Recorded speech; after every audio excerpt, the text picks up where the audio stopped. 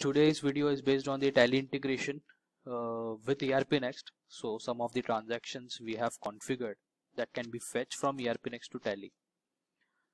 So I'll show you how it can be done. So let's get started. This is our Tally home screen. On the right hand side we have some transactions which are configured, that is a fetch ERPNext sales transaction, sale invoice, fetch ERPNext purchase, that is a purchase invoice, fetch ERPNext payment and receipt, that is a payment entry and receipt entry of sales and purchase, and fetch ERPNext journal entries, fetch ERPNext items.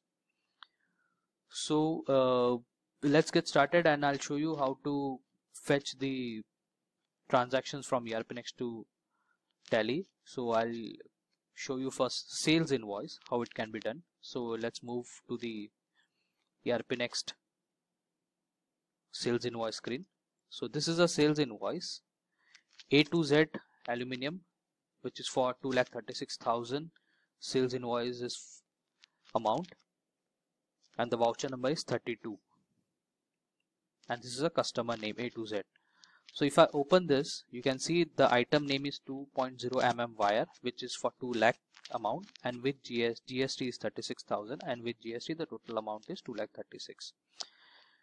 This invoice is booked on the 1st of July. So if I want to fetch on the 1st of July, if I'm doing the entries in Tally, I want to fetch the 1st of July transaction in Tally, how it can be done. So let's say I want to fetch the sale invoice. So I'll just click over here. I mention the date over here for July. I'll mention the voucher type with inventory and I say yes. So you can see this notepad screen has opened.